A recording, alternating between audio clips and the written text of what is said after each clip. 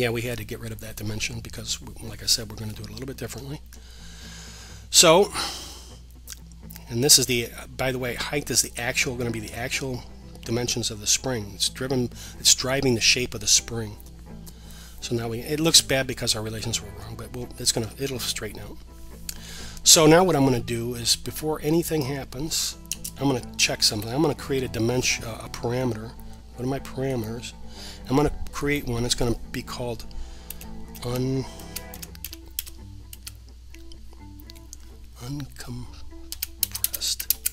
and it's going to be a real number. Okay. So what I'm going to do is I'm going to say if the nominal height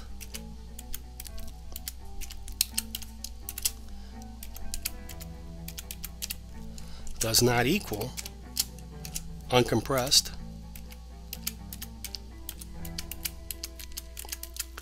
what I'm going to do is, and on my if statements, I like to just go ahead and put the end if right now so I don't forget it. So everything between this is going to, and everything between my if statements, I always just put a space. This is my personal preference. So if they're not equal, I'm going to make them equal. So I'll say that then they're not equal. I'm going to go ahead and say, okay, so that means somebody changed the nominal height. As soon as somebody changes the nominal height, I'm going to set uncompressed equal to that nominal height.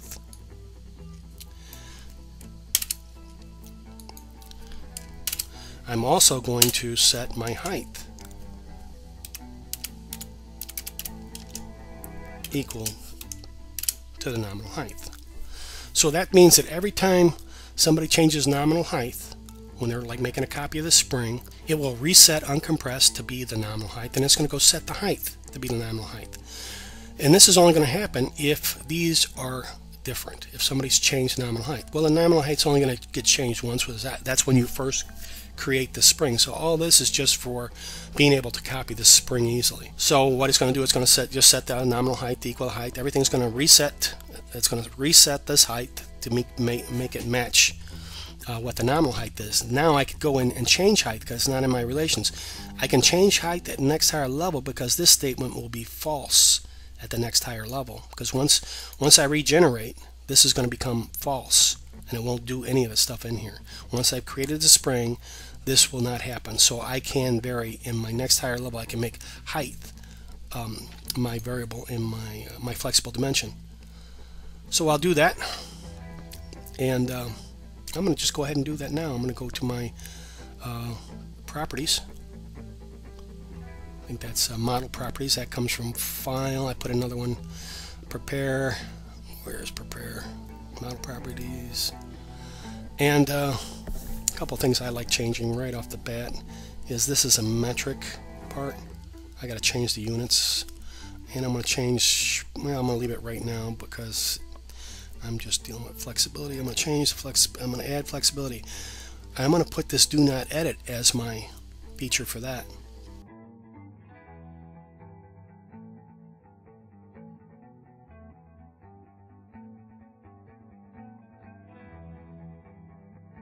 I'm just going to make sure that works. Let me just make sure that by changing the nominal, now this dimension is only, oops,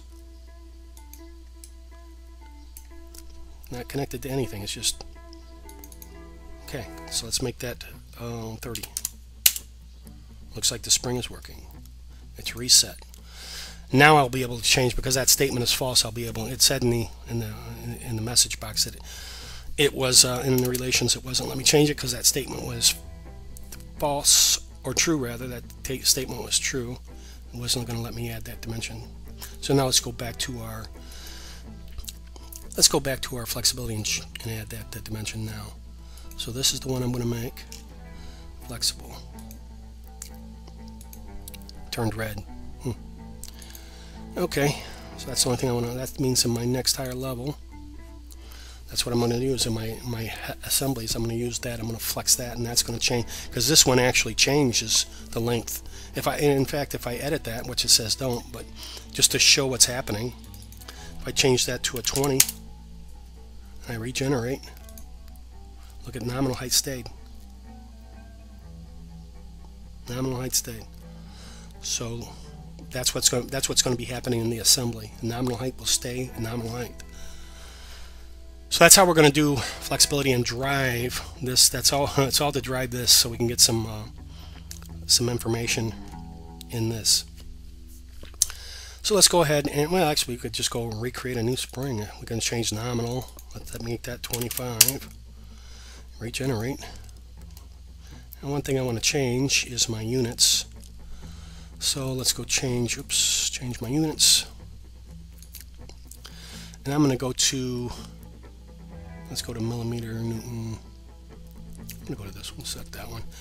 And I've already got them set for metric. They're already metric dimensions. I don't need to convert them, so I'm going to select this second that interpret them. In other words, they don't change their values. Okay, close that. And let's regenerate, make sure everything's okay. Now let's go ahead and start driving our test. Before we do that, we need to discuss some string functions. In the relations, let me just put this at default. And now we're going to discuss string functions, because we're going to be using them to display our real number as a text string. Because this is a text string, it's a string. It can't accept any values of real numbers. So we're going to have to convert a real number into a string, and unfortunately Creo doesn't have a real number to string. It has integer to string, however. So we're going to be able to create our string by doing some manipulations to our real number, so we could extract what we need from it to create a string with a decimal point in it. So let's go through those now. So we're going to be using three string functions. One is ITOS, which just stands for integer to string, and it converts any integer into a string. A string is just simply text. And for instance, if you look at the example here, you'll see that 2.4645679 is a real number. It's not an integer. So when you turn that into a string, it just rounds it off, and you're going to be left with a 3. It's going to come out as a whole number. It's a 3. So what we're going to need to do is manipulate this so that we include the digits we need for our decimal. So what we're going to do is we're going to move this decimal place over 2 spots. So we're going to capture 2 extra characters, so that when we do the ITOS to it, it's going to contain the decimal portion that we need, and it's going to be rounded up. And the second one we're going to look at is string length. It's just going to take our string and just count how many characters are in it. It will count blanks too. It's just how many characters, whether it's a blank character or not. So for instance, the word steel, as in this example, if you ask it what the string length is, it's going to say 5, because there are 5 characters in that string. Okay, and the last one we're going to use is the extract function. And extract has 3 arguments to it. The first argument is the string you want to extract parts from. The second is where do you want to start extracting from, and it's saying here that position 1 is the leftmost character, so position will tell you where you want to start from and how many pieces of that string do you want to read. And if you look at this example, it says Harry equals extract PTC, comma 2, 3. So it's going to start at position 2 of that string. Now PTC is a string. It's called I want to be an expert in Pro Engineer. So place number 2 is the blank spot, and then it wants to read 3 characters. So it's going to do the W. It's going to read the blank. It's going to start at the blank, and it's going to read that blank, and it's going to read the W and A. That's 3 characters. So you're left with a space, the WA.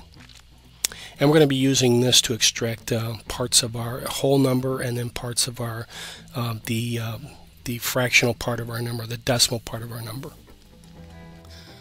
I need to rename one of my dimensions on that text height, so I'm going to just go open it up and rename it. Properties. I'm just going to call this the text, HEIGHT. Now I have a dimension called text height. And this is going to be my message, so I'm just going to name it message. I wonder if I should call that something else. Maybe the force? Yeah, maybe force. Yeah, that looks better. So let's go back to our relations again. I'll paste that stuff back in there.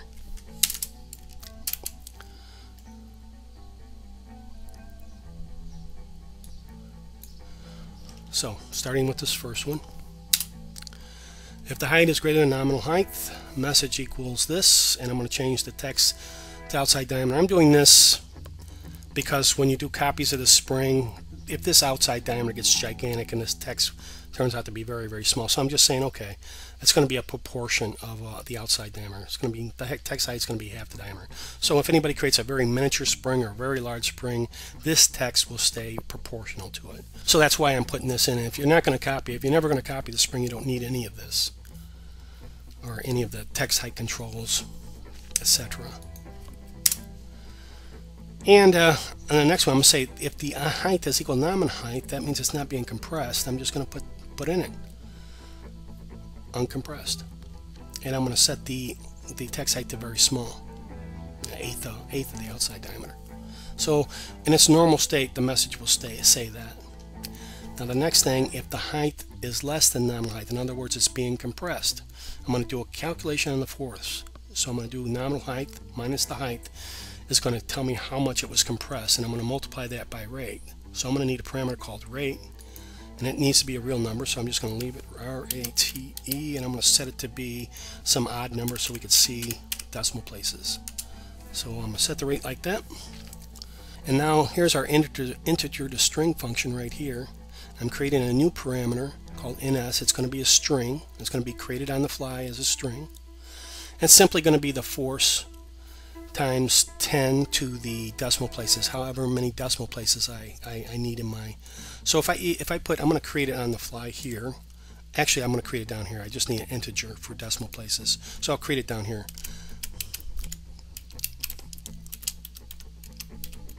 And I'm going to change it to an integer. I don't need a real number here. So I'm going to say initially 2. Okay, so decimal places is going to be 2, so it's 10 squared. So what I'm doing is if it's 2 decimal places, I'm going to multiply the force by 10 to get that decimal place in the real number to move over 10. Because when I do an integer to string, it just rounds to the nearest whole number. So I'm moving that decimal place to where I need it. Now ns has the number that I need, but the decimal place is missing. I need to split ns up into 2 pieces, the whole part and the fractional part. So what I'm going to do there is, first thing I'm going to do is calculate how long that string length is. And string length is going to be an integer. So I'm going to go ahead and, instead of letting it get created here, I'm going to go here and create SL, and I'm going to make that one an integer also. I can leave it at 0 because it's going to get calculated here. So string length is going to be an integer, and it's going to say what's the string length of ns, which is the whole number that we just created here.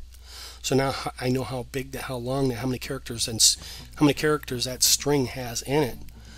Now I could say my force message is, so I'm going to extract, and we went over these functions earlier. I'm going to extract from ns this string that I've got. I'm going to say the string length minus the number of decimal places. So when you extract, you start with the first, so it's going to take the first number in my string, the first character in my string, and then it's going to start at the first position, which is the first character, and then it's going to move this many places. It's going to contain all these. So I want every character except for the last 2. The last 2 are my decimal characters. And then it's going to add a period or a dot or a point between them, and then it's going to extract the last 2. So this is how you extract the last 2. It's the string, and I'm gonna start in the string length minus the number of decimal places minus 1, and I'm gonna go the number of decimal. That's how many characters I just want to see. In this case, it's 2. So I just want to see the last 2 characters in that string, and then I'm going to add this n for newtons at the end of my message.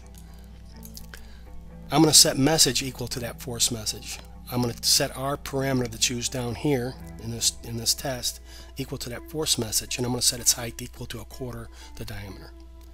So let's see if everything works. I'll hit the check mark, and apparently it does. I think everything's nice and clean. Select OK. Now if I regenerate, my message changes. It's uncompressed. What happens if I try to stretch it? Now, you don't edit this at this level, but I'm acting like I'm in an assembly. If I'm in an assembly, I'll be changing this. So if I stretch this to 30,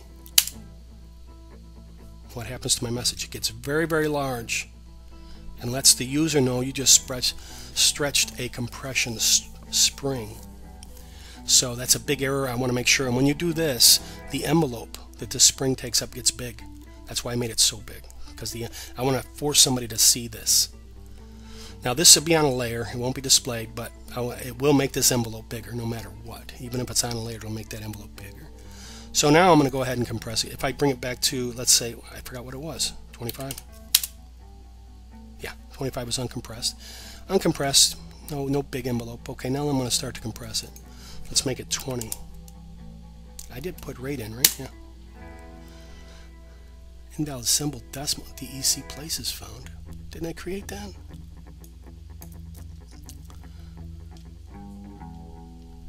I thought I created that one. Oh, I called it decimal place. It's DEC places. Yikes. Subtract that. Add DEC underscore PLACES. Sorry about that. And I want that to be an integer. And I'll check. That should work now. There you go.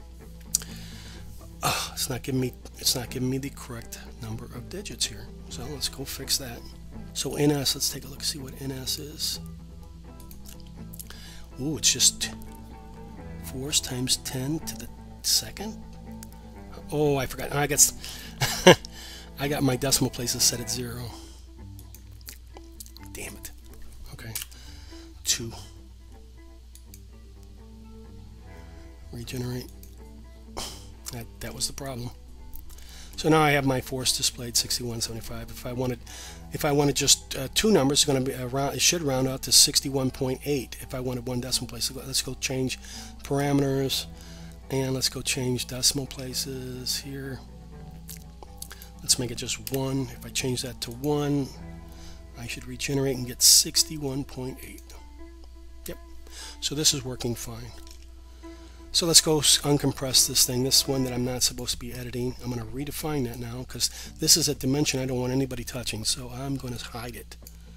I'm going to move it down here so you can't even see it. It's going to be hard to see that dimension. I don't want anybody changing this at the part level.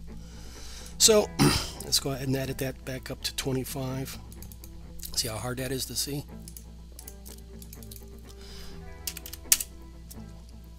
Uncompressed, automatic. Okay, so that's working fine. On top of everything, I'm going to go ahead and hide this.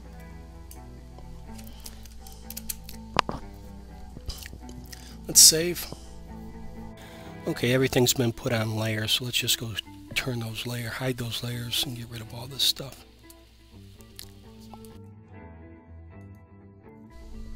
Okay, so there's our spring. And as far as it is, let's do some cleanup work. At the first part of any relations, always put the date. I always do.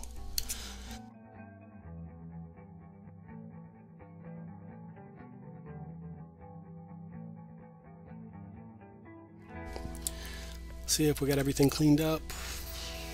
Pretty much got an extra space here. Let's go ahead and get rid of that one. And I always like to leave my cursor at the top. And also, you could put instructions in here. And the next part, in the next part of this video, I'm going to go ahead and do some more stuff on how to install instructions for your spring. Okay, now I'm going to explain why I did the transition distance.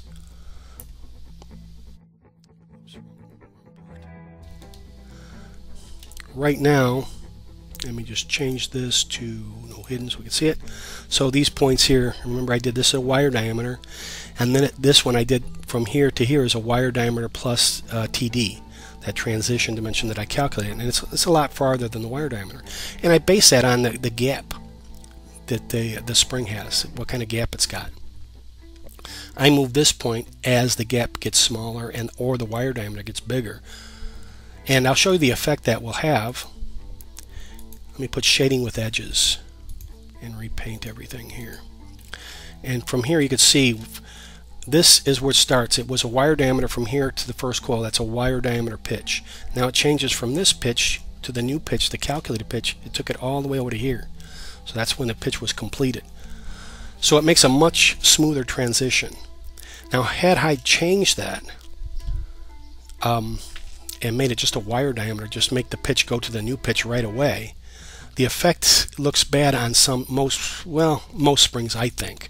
But this transition looks pretty good to me. Transitioning from this pitch to the calculated pitch in that distance makes for a nice smooth transition. But I'm going to illustrate, or demonstrate rather, how that affects the look of the spring. So I'm gonna go ahead and edit the dimensions of the spring and get it into an extreme condition. So I'm going to make this 220 millimeters long, and I'm going to give it a wire diameter of 0.5. And then I'm going to give it a number of coils. I'm going to set it 39. Let's make it 38. So there's our spring. Let's change the outside diameter to make that 8. I've got a usage for this size spring. So there's what it looks like, and look at the transition now, the ratio. It's going, still it's way out to here before it goes to full new pitch. So the transition looks good. I mean, it goes from all the way from where's the start? Okay, it starts here and it ends there rather, and it goes all this way before it gets to this full new pitch, and that looks like a nice smooth transition. Now had I changed that, let's go see, just to demonstrate the effect that has on it, I am going to change this transition distance. I'm going to just force it to be the wire diameter.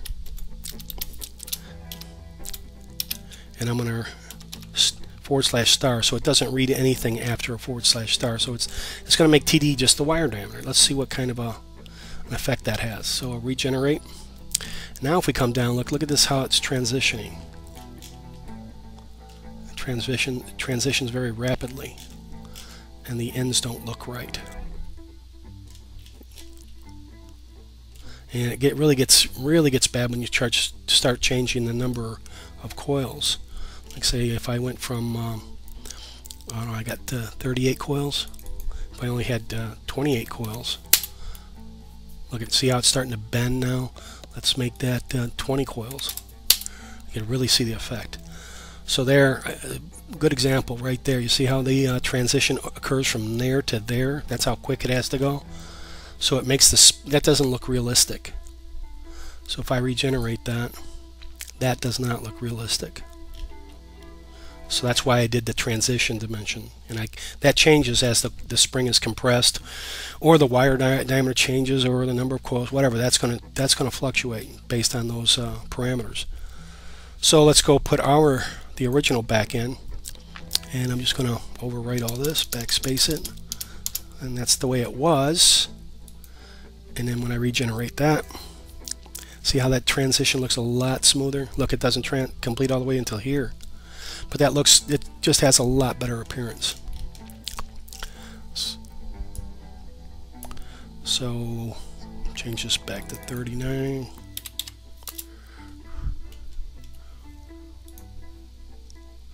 So there's our new spring. And I want to put I'm going to make sure this thing works. I'm going to change this. You don't change this one. This only gets changed at the end. And I put it here so it was hard to change. And I'm just going to go to the value, and I'm going to compress this, say 20 millimeters. I've got the rate set pretty high, so this is going to be a ridiculous number. So I'll set that to 200 and regenerate. Now to see that force, I mean, I got it on a layer, but if you want to see it, just put your mouse over it and you could see it. So it's 247.0 newtons. If I click on it, it just stays red, and I could rotate around, zoom into it, so I could read it. So this is working. So if I set this back, you know what? I'm gonna modify the nominals against. I think I changed that, didn't I? 220. Let's make that 222. How about that?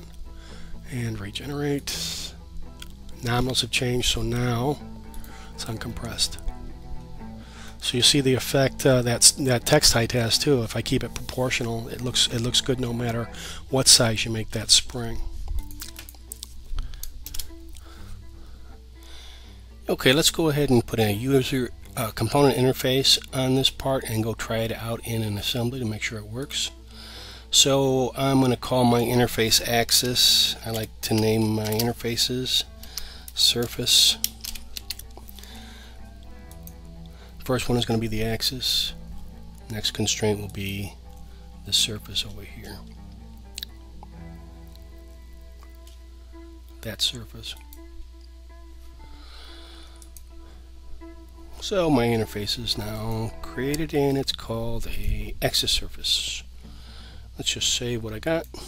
And now let's go open an assembly. And I've got one in memory already, so I'll just bring it up. So this is a clip for a gun. So I think it's a Ruger. Got it off the internet somewhere. So what we need is a spring on here. So let's go ahead and put our spring on.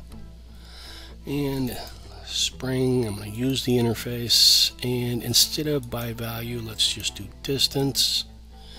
And I want my spring to go from this surface here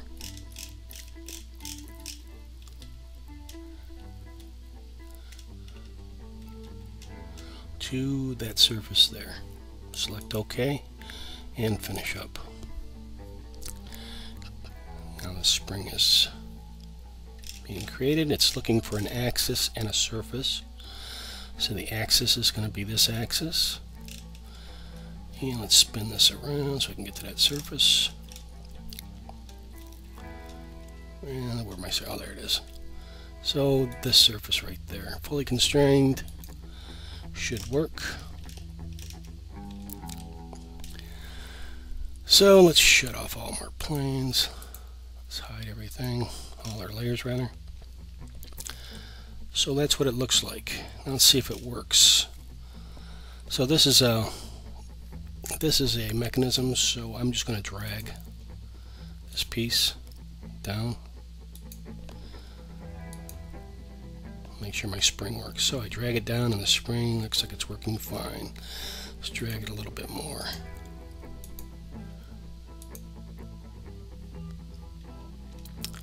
Okay, so our spring is working fine. Turn the body on. So the last thing I want to do to this spring is make the closed ends. The closed coils here are variable. So right now it's set for one closed end, one closed coil per end. Let's make that variable. Let's, in case we want more than one closed coil on each end. So what I'm going to do is I'm going to modify the profile here. And let's get into a sketch view. I'm just going to add another line to represent that. Just like I did for the coils, I'm going to add another angle dimension.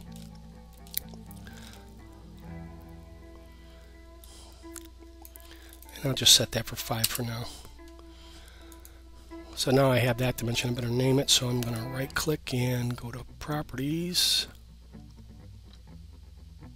Oops. No, right clicking, go to Show Dimension, then I'm going to go to Properties. Properties, I'm going to call this closed underscore coils. I'm going to copy that so I don't forget. Control C.